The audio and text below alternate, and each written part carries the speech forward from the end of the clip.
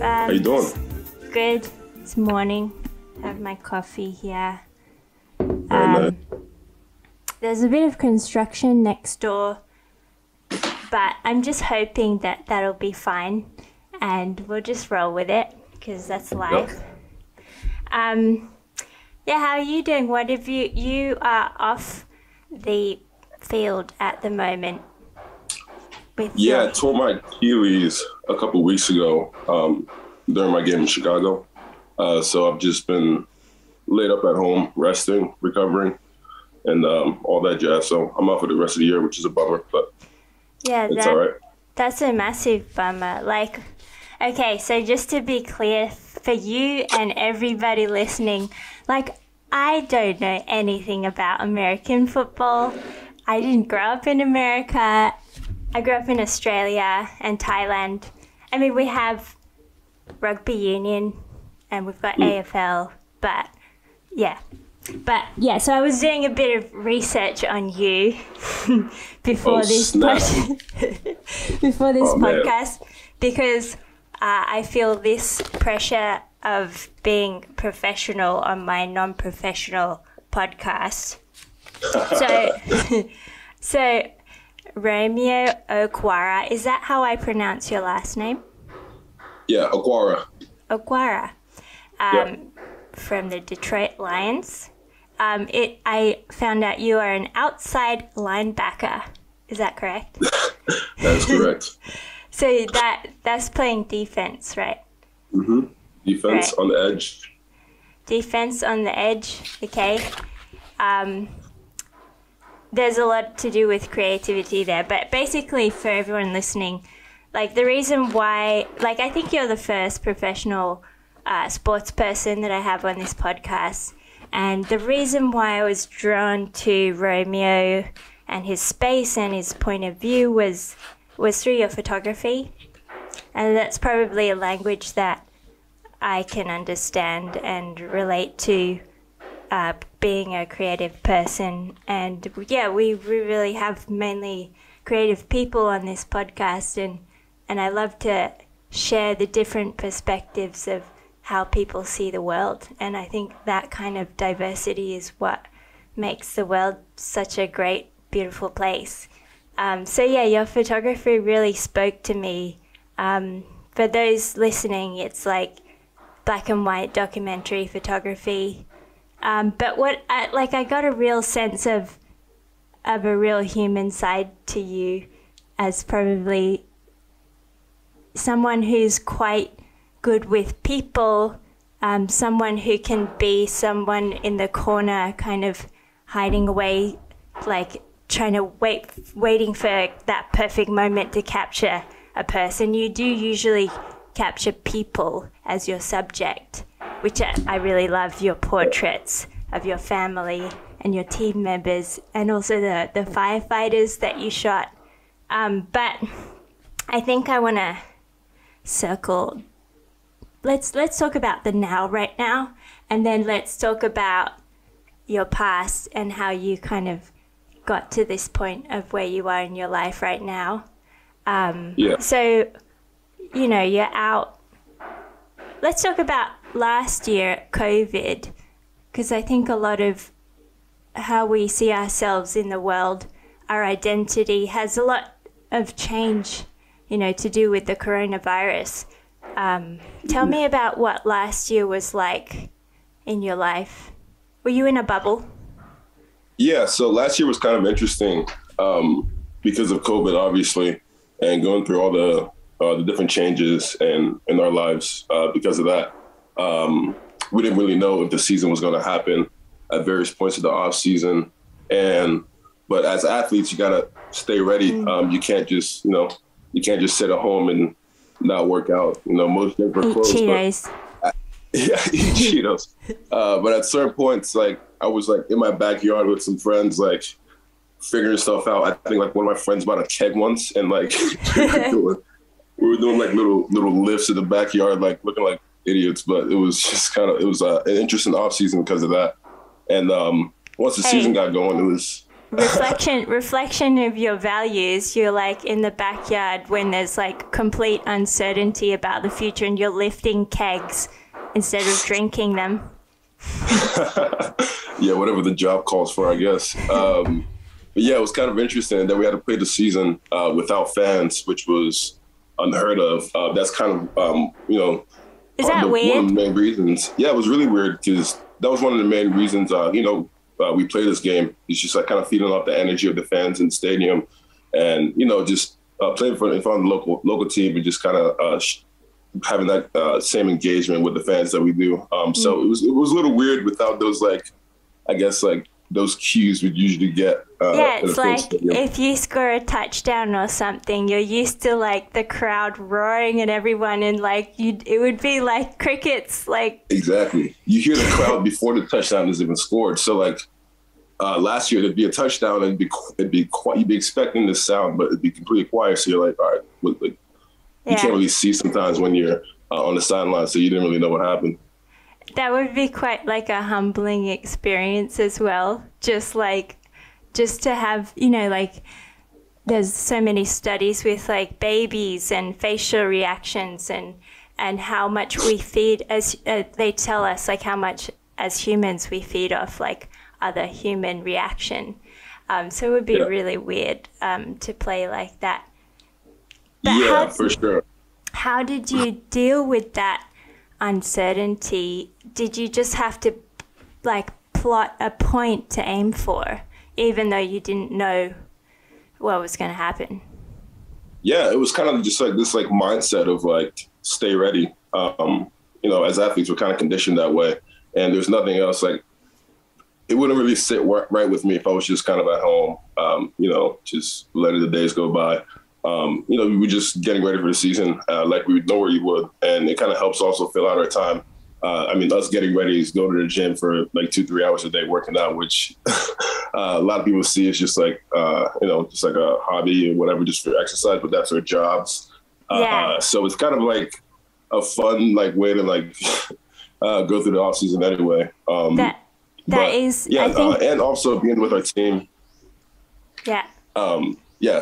But I was going to say, just also being with our team when we did get back together, even though there were no crowds, we got to, share that same bond. So most people were at home, either isolated by themselves or with like family if they were lucky, and friends. But we had like a whole locker room full of people that, we see as like brothers. Yeah, that's a really great subject to move on to, because I think a lot of people struggled with the isolation that the lockdown had and the mental health effects that had.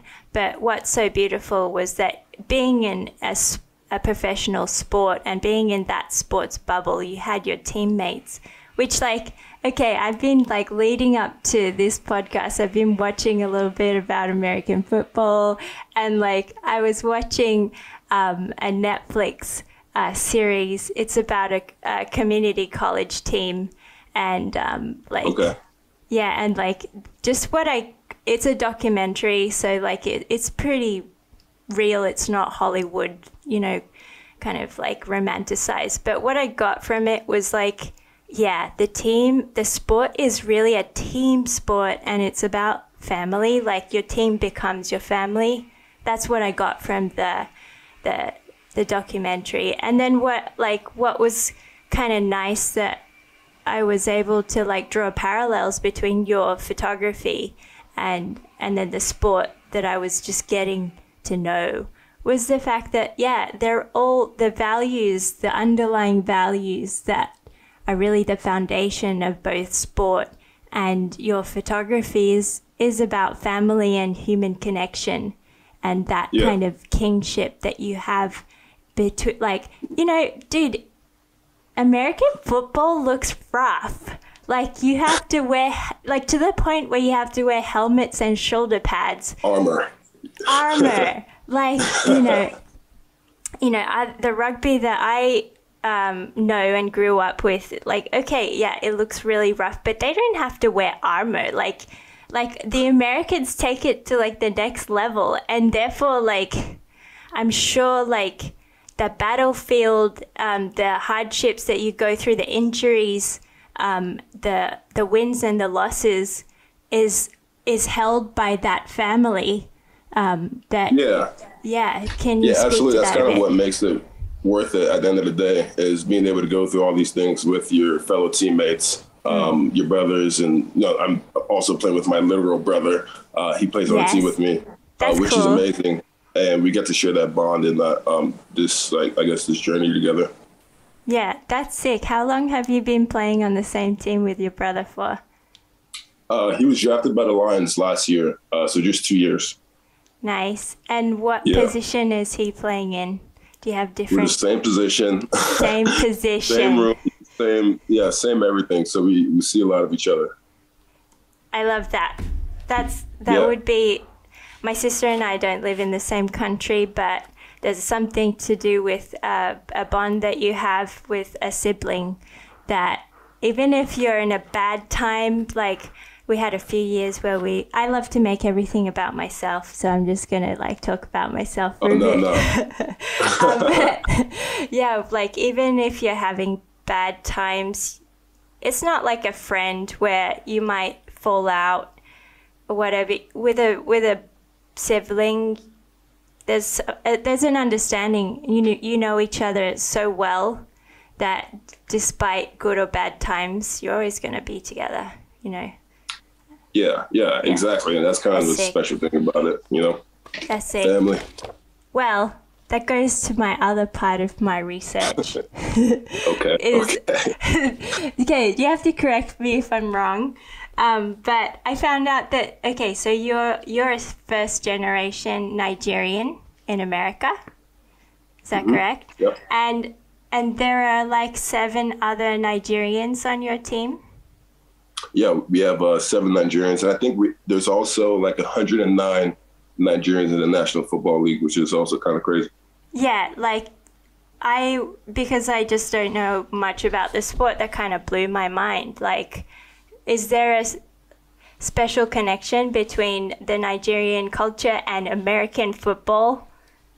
I guess there's a kind of not necessarily shared culture, but just from previous NFL players, I grew up watching Nigerian players in the league like Osi Umenyiora, who played for the Giants. He played D-line, the same position I played, and someone who I kind of see as a mentor in my career.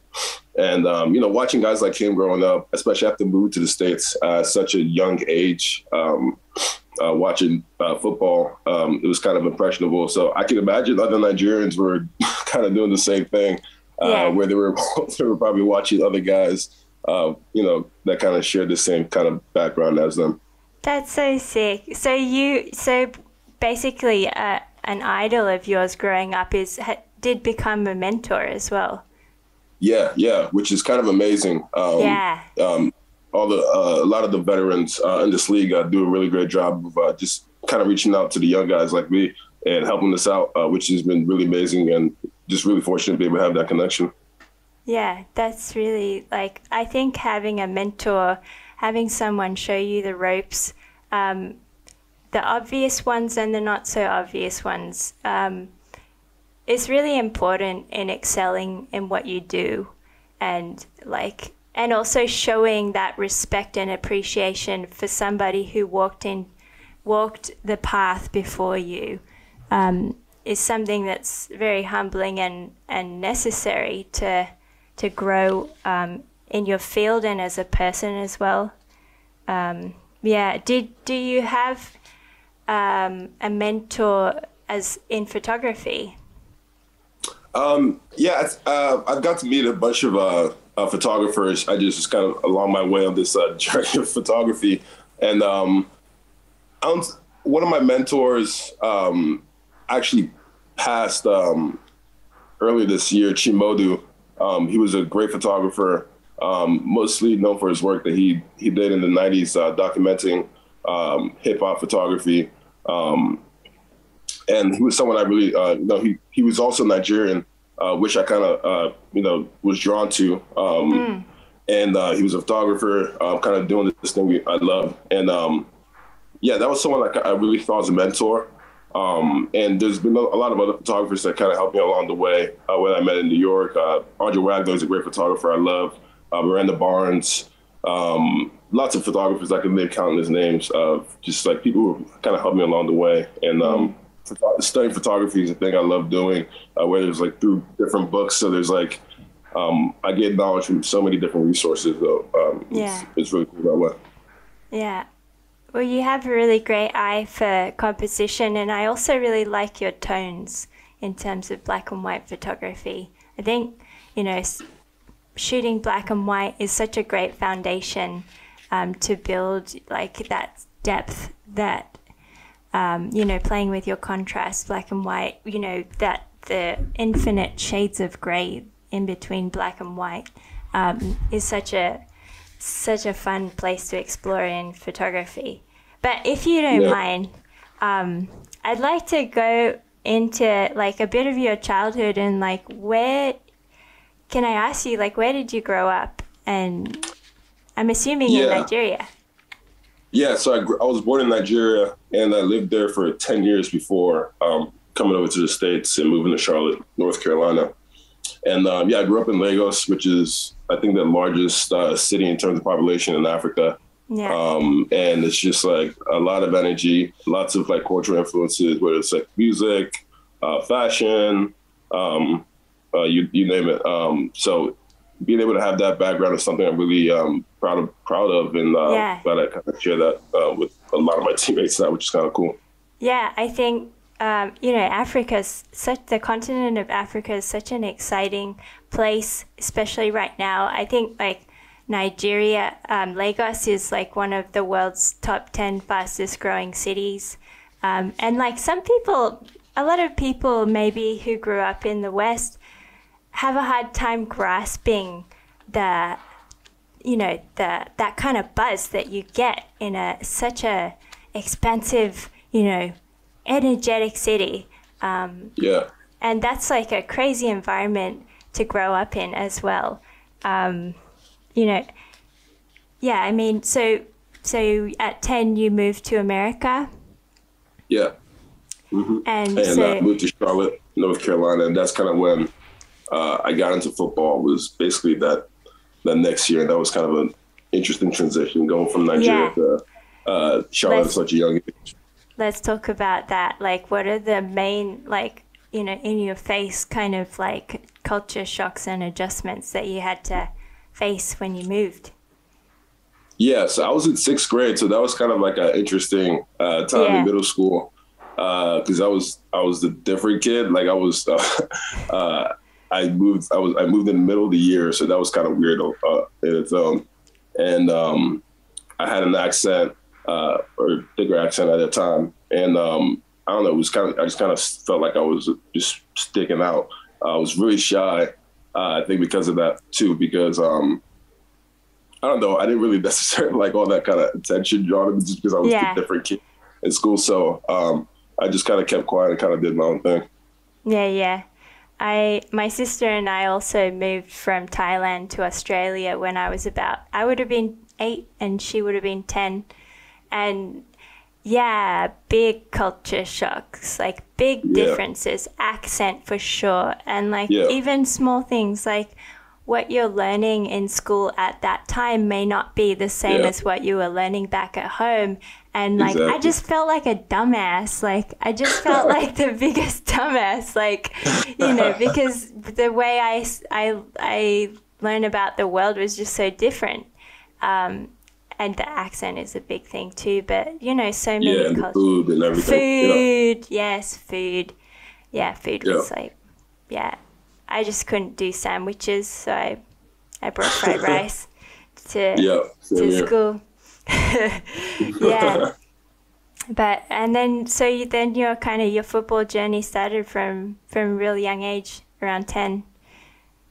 I tried out for the football team in 7th grade. I think my older brother was playing in middle school, and I guess I was kind of looking up to him, and that's kind of when I found out first about the sport of football. And tried out for the team in 7th grade, not really know much about the sport, and somehow made the team. I honestly don't really remember like if I actually do what I was doing. Sometimes like when I was on the field, I was just kind of running around like trying to hit somebody. Which was Trying to hit somebody.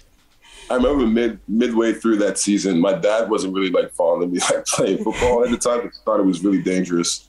And like he like came to practice and literally pulled me off of the field and was like, "You're not playing football." And like I was really, really sad. He made me play like YMCA basketball, which I was terrible at. I think I had like I remember I had to make a layup to like win a game in one game, and like I was wide open and like missed it. Like that was my only shot of the game. That's when I knew. So I kind of stuck with football. You probably had the hype for basketball though. Yeah, I had the height, but I don't know. I just really wanted to play football. Yeah, at the time. Yeah. And then, so we'll skip a few years and we'll move into when you go to college. You went to Notre Dame. Yeah. That's what I have in my notes.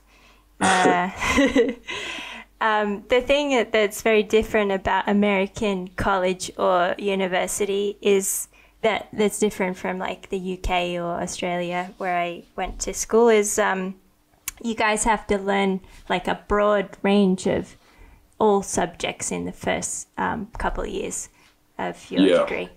And then you can go and specialize. What did you study?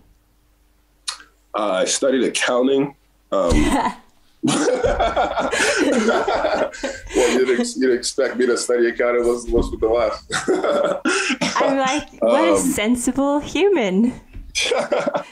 Yeah, I was in the business school at Notre Dame, but I wasn't necessarily like super into accounting. So I got to like have fun with like my electives. I took a couple years of ceramics, nice. Took some drawing classes.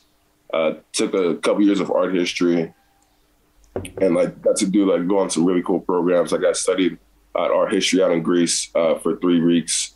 Beautiful. And it's like really amazing program that the school made for athletes because athletes usually don't get to have those type of opportunities with the season and like just playing the sport at that level. So it was really cool. I got to get those experiences as well.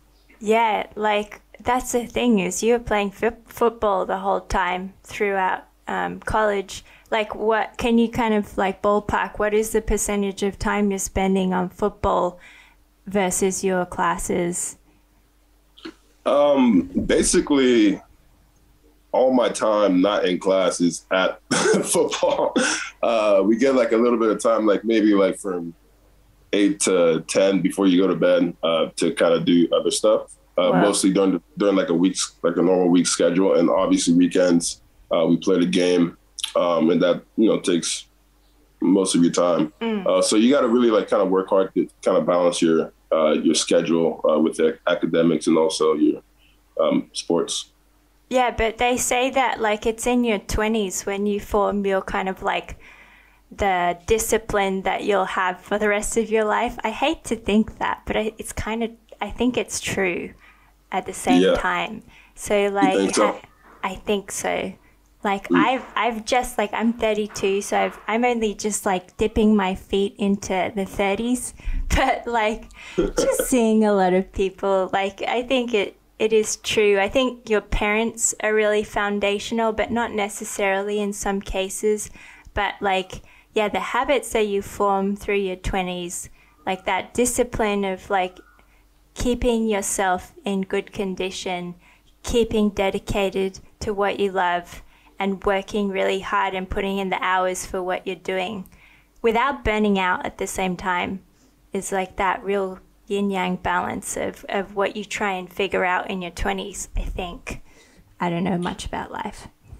Yeah, I think football does a really good job of teaching a lot of like life lessons like that. I mean, we're kind of forced to be disciplined and to have these like, really regimented like schedule. I mean, our whole like one of the, I think, downsides about that though is like our lives are kind of like so scripted. Like I know my schedule up until the last game of the season, every hour of the day. But like in the off season, since you don't have anyone planning your days like that, you kind of like get all like jumbled up and you don't really know what to do with your time sometimes. But then you get into the groove, especially when you like start working out and do your off season training. You can kind of manage your days that way. How long is the off season? I don't know if that's a stupid question, but I'm asking it. No, it's about 3.5 to 4 months. That's a long time, man. That's a big portion of the year.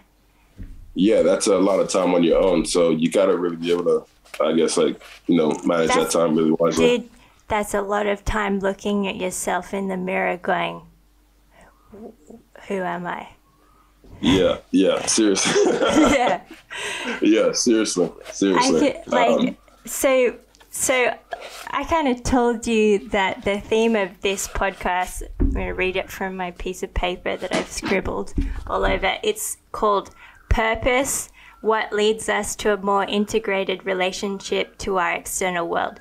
And because I like to make everything about myself, the reason why I came up with this theme of purpose and meaning and identity is because I've just been through a long lockdown here in Asia. We've been quite badly affected by the Delta variant of the virus.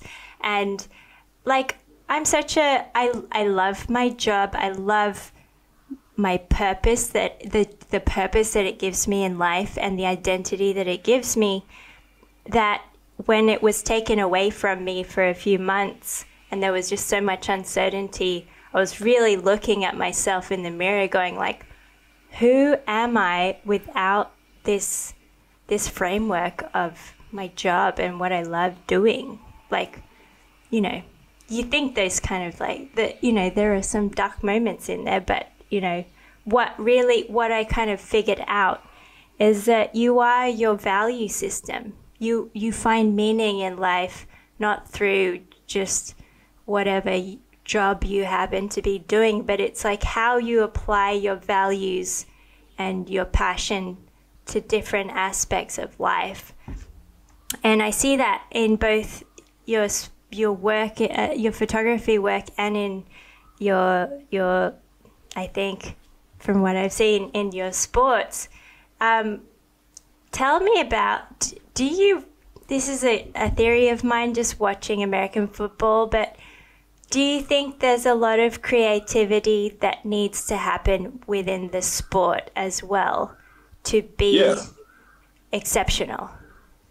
Yeah, I think so. Most of our positions, the beautiful thing about football, I think, is you have 11 guys on the field at each time on each side, and each person has to do their job almost perfectly for one player to work, or and I cannot do my job right, and the ball gets outside of me, and then the running back scores a touchdown, and everyone else could have done their job perfectly, but if I didn't do my job, I affected so many other guys on the team. I think football does a really great job of just teaching you, I don't know, kind of just do your job and almost I kind of got lost. That's the question you would ask, diving down into that, but no, you answered that really well. Let me ask you this: is there space for the unexpected, and can the unexpected in your game actually be really, really good tool to use? Because some part of creativity for me is okay, this is how I see, this is my logical brain looking at what creativity is. To me, to be creative, to be an artist or a scientist or whatever, because they're all creative things, or a sports person, you need framework. So you need a clear framework, and it's within that framework that you can make infinite combinations of whatever you're working with. And that's creativity. Do you think that unexpected unknown is a powerful tool in the sport too? Yeah, I think so, especially with pass rushing, which is my main job. I think there's such a beautiful art to pass rushing. Pass rushing, for those who don't know, is just basically the way an edge rusher or defensive lineman gets to the quarterback. Usually there's 1 or 2 or 3 people blocking you, and it's you're own individual, I guess, creativity you're using to get around this person, whether it's like via like hand moves or just like speed or just like your sheer like power. But I mean, these are things we practice each and every single day. Just like these different moves. And it's almost like ballet if you watch it, like sometimes. Just with the different moving movements guys are doing on the field, and it's beautiful to watch when it's done really well. It really is beautiful to watch, really.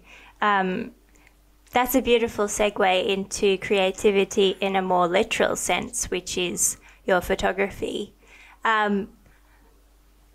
I'm guessing you kind of started playing around with cameras at college, at university, and then why a camera, and what got you more and more into taking photos? How did that develop? Yeah, one that was just like, I don't know, I just wanted to kind of like take snapshots of these like kind of moments that were happening around me, whether it's just like spending time with friends or family. In college, I think that's kind of how it started. And, you know, I think it kind of develops into different like places from there when you really like kind of like study photography, the art of it. And just like from looking at images of like different photographers I love, how they use their camera to kind of tell stories. And it's kind of like an escape, honestly. You can kind of get lost in just like kind of taking photos and, you know, creating images. I think images are really important. Yeah, let's talk about your first, maybe more serious body of work that's more kind of intentional and creative, which is the series you did on the firefighters in New York. Is that correct? Yeah. Tell us about that. Yeah, so I met these group of firefighters kind of through football. That was kind of like our connection. A couple of the firefighters came to talk to my team when I was with the Giants in New York about resiliency. And while we were kind of conversating, they invited me to come out to the firehouse and check it out. They had this kind of like historic building in Bed-Stuy, Brooklyn. And, you know, it was kind of like this, like, kind of like a crazy moment where like these like this brotherhood was kind of inviting me to their space and, you know, and kind of inviting me there and like just being surrounded by them. It was kind of amazing, just kind of like watching them kind of interact with each other. And I got this same like kind of sense of brotherhood that I kind of feel in the locker room. And kind of they let me document them in their space, and I was really kind of grateful for that. And I was able to kind of show that at a gallery in New York. And, you know, it was really cool being able to see my work that way. And kind of that was like the first, so cool. Kind of like my first project in photography, which is really cool. Yeah, you really get a sense from those pictures that, yeah, the people in the photos are not really like too conscious of your presence. And sometimes when you pull out a camera in a situation, people freeze up or they change. And that's the beauty of these photos, is that they really capture such real moments and such human moments. How do you go about doing that? I guess that's about the relationship that you build with these guys. Yeah, I think it's all about trust. I mean, they invited me to their own space, and I was trying to do a really good job of just being kind of respectful of that, and kind of just be like a fly on the wall and just kind of let them do their thing. And they trusted me to make those images, and you know, having some of the tools I was able to use, you know, to document like the Leica M6. I don't know, it just kind of let me be a fly on the wall while like making those shoots. Yeah, let's talk about your toolkit. So do you have like, I see you're shooting on 35mm on medium format sometimes. Like, what are your favorite tools that you like to use? Yeah, I like 35mm. I also love medium format, being able to have that bigger frame. You can capture a lot more detail, sometimes colors and light, and just switching it up, honestly, with different lenses. But most of the time I like wide lenses, usually around like a 28, because I like you get to capture a lot of like a lot of what's happening. Yeah. Exactly. One of my favorite series of photos that you shot were the portraits of your mother and your grandmother on a backdrop. So you would have done that, what, in a studio? No, I actually did that in front of my house or my family's house in Charlotte. There's this like, there's these trees like right in front of the house that were like really, really short when I was younger. And like over the years, as I'd come back and visit my mom at home, they got really, really big. And I thought it was like the perfect backdrop to kind of take the images of like my mom and my grandma. And I took that a couple years ago, and it's like also one of my favorite images as well. Yeah, I read, you wrote a caption under the image of your grandma that you hadn't seen her for like 13 years before that. Yeah. So it was really, just being able to capture that moment, obviously with my mom and my grandma. I kind of shared that with them, especially after not seeing her for that long, being in the States. It was really special for me. Yeah, let's talk about these mother figures and father figures in your, your growing up and your who are the foundation of who you are. Like, what were the roles of your mother and father? Like, was there a good cop, bad cop? Like, what were the fundamental values that they really that you really got from them that kind of guide you in just finding your way? The biggest thing with my family was just kind of like respect for your elders, and academics were the most important thing, and family. And I think those three things is something I kind of carry along with some of my values. I also say your mom's a great cook. Yeah, she's an amazing cook. She loves cooking for anyone and everyone, especially me and my siblings. She's fed a bunch of my teammates before, and she just loves doing that. She makes a lot of traditional Nigerian dishes, so it's really interesting when I get to kind of introduce guys to my culture. That's so cool. That's what it's all about, really. It's like that's what all of this is all about. It's just like sharing your little slice of your world with the rest of the world, or just that's what art is for me. That's what being creative is for me. Is just like showing your perspective of the world with other people. Because like sometimes we forget, like we all have different values, and sometimes we forget about something that might be quite important in life that somebody else really appreciates. And that's the real beauty of it all. That brings me to your current exhibition in LA of portraits of things you shot last year of your teammates. Can you tell us about? I haven't seen the exhibition because I don't live in LA, but tell us about it. So a lot of those images I took last year during COVID. And I don't know if I took that as like a year just to kind of bring my camera into my locker room, which I usually don't do because it's such a sacred space for us. And I was just kind of able to catch up some moments in that kind of like defining year in COVID. Like we had to wear masks, like in a locker room with like all these like guys that we go play out on the field with, and like it was kind of like a special time. Just kind of going through all that was going on that year with my teammates, and I was able to capture some really special images that I hold dear to my heart. My brother, my teammates, some family, and kind of my way of like turning the camera back around on my point of view. Yeah, beautiful. How long is that going to be showing for in LA? I think that's going to be showing up for about a month and a half in LA and Boston at the Leica stores. Oh, sweet. Beautiful. Well, yeah. If anyone listening is in either of those two cities, really recommend checking out those images. Now let's talk about what you've got coming up. You're out of, you're off the field recovering. what does the future hold for you at the present moment? Yeah, basically right now, I'm just working to get back to playing shape and just coming back next year as strong as possible. That's really all that's going to be on my mind, especially going into this next off season, coming off of an injury like this and surgery, going through surgery for the first time.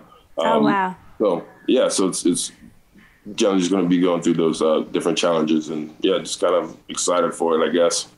Yeah, like keeping that mental strength. I love the word resilience that you brought up just before when you talked about the what do you call them? The first responders. Yeah. You know, how they came to your team to talk about resilience. Resilience is like such a powerful word, because to me, you can't be a resilient human unless you acknowledge your shadow side, your downfalls, it's a big yin yang symbol. You know, you can't be a strong person without being fully aware of your entirety. And, you know, that's the beauty of it too. It's the struggle and the beauty. And, you know, you got to be a pretty tough person to you know, like go through such an injury like that and have the mental strength to propel yourself forward. But you seem like you're in a great mindset right now, and I'm sure you have your art as an outlet. Yeah, absolutely. And I obviously have like a great support team around me through my family, my teammates and friends, and my different doctors that I work with. So I know I'm in good hands, and just about going through this process and kind of leaning on them. Yeah, beautiful. And your French bulldog. Exactly. I got a French bulldog and a pit bull named Ruby. And a pit bull named Ruby. What a support team. Well, beautiful. Yes, the best support team. Yeah. Well, I wish you all the best energy in the universe for your recovery. Thank you. You have a bright future ahead of you for sure. And yeah, if anyone wants to check out your work, your photography work, how can they do that? I post a lot of Instagram at Romeo Okwara, ROMEOKWARA, and check out my work at the Leica store in LA, in Boston. Yeah. And yep, that's it. Sweet. Beautiful. Well, thank you so much for spending the time sharing. Khop Ka. I heard you went to Thailand. You told me you went to Thailand before. So yes, once. It's a great trip. Love Thailand. Yeah. Thailand will welcome you anytime.